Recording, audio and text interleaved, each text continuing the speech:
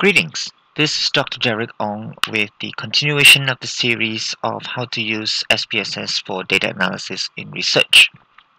Now, last video I have shown you the ways of how to use ANCOVA and MANCOVA for your statistical data analysis, especially in experimental design.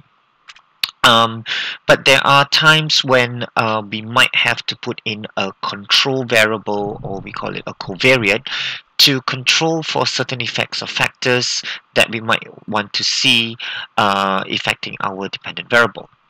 So before we go into what ANCOVA and MANCOVA is, let me just explain to you a little bit about what a covariate is all about. Now, a covariate in an experimental design, mainly ANCOVA and MANCOVA, is basically a variable which is observed, and it is usually quantitative in nature. And this covariate is normally controlled to see the effect of other factors on the dependent variables. So we want to make sure that we keep the covariate constant throughout the entire analysis so that it doesn't affect it. So as an example, you might want to see if there is a difference in purchases, and that's our dependent variable, between geographical locations, and this is our independent variable. So one of the variables that might be a covariate in this case would be our income, because we know that how much we earn may of course determine how much we can purchase. So we might want to isolate these effects of income to only look at whether or not there are differences in geographical locations, and whether the variances are basically only attributed to geographical locations and not because of income. So it is advisable that you always look at literature to see what are control variables in your area of study, and do ensure that you do add those control variables into your analysis, just to ensure that you have done the isolation of the effects. Alright, so let's go to our example. Now we're going to go back to this MLC and sales data. So we're going to look into how we're going to do the ANCOVA first. Oh, sorry, the ANCOVA with the C as mentioned in covariate. So we're going to go to Analyze, General Linear Model as an ANCOVA. We're going to go to Univariate, put in the sales, in the dependent variable, the race, probably can put in gender. Yeah, it's a two-way ANCOVA. Everything's remained the same. Plots is gender, sorry, race in horizontal, gender in separate lines. Just add, continue. Sorry, we might want to do the estimated marginal means for all the effects as what we did in the ANCOVA just now. These three options here. Now the only thing we have to do here is to ensure that we put in age. Yeah, we want to hold for age, and that's why we put in the covariate here, and make sure that our covariate is a quantitative measure. So press OK. And now if you look at this, sorry, if you look at this table here,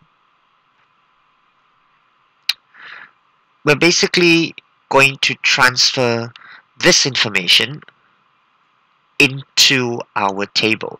Now, what we could do is, if you can see here that I've already transferred this information, what I would like to bring your attention to is the error. The error now has reduced from 9 to 8 from our previous ANCOVA video, because we have added age as a covariate. To hold for age, we need to then lose 1 degree of freedom, and that will give us a much more accurate answer. But notice that now race, gender is not significant, and the interaction is no longer significant. And what I've done is I've also put in the table here to show you the difference between when putting in a control and when without the control, and when putting in control. You see, if we put in the control, the interaction, sorry, this is 5.773, 5.773, and that is the results of our ANCOVA. So now race has become not significant with the age control there. Just to double check, yes. Um, interaction still remains significant, but you notice that it's the F now is a bit lower. So you can do a comparison between age within control and without control. Okay, so in terms of our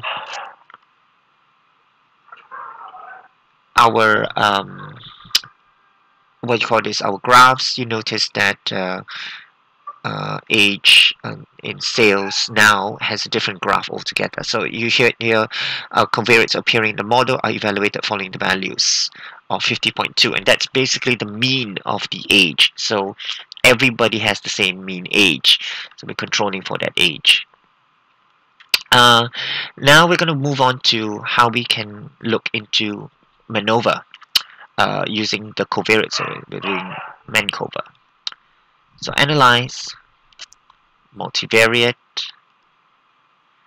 We're putting in sales and motivation level scores, age as a covariate, race and gender as fixed factors. So plots. Once again, race on a horizontal, gender in separate lines, and we add options.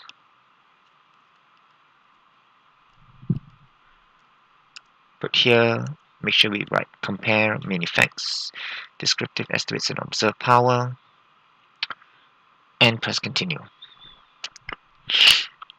So looking at the table here, same thing again, we basically transfer all this. Now we see that nothing is significant except for the interaction with race and gender in sales, and I have also put the table here. You can use this as a table with age and sales and source of variation, and you can tell a story with this, and of course the differences in the graphs.